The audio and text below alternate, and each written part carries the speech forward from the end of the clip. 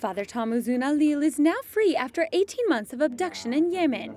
66 pounds lighter and with his mind psychologically pushed to the limit, the Salesian missionary burst into tears as he remembered the 4 missionaries of charity and 12 elders killed during his abduction.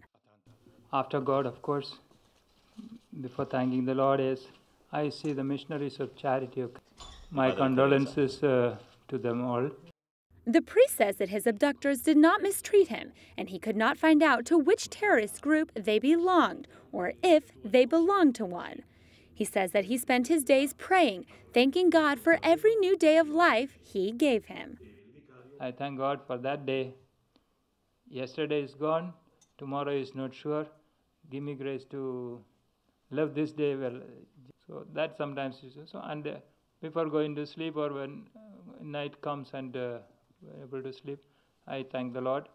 Morning comes, thank you for this day. And so no other worry was in me.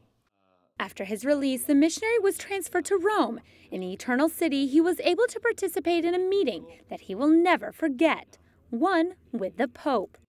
Well, I have not personally come to the Holy Father, Pope Francis, any time before.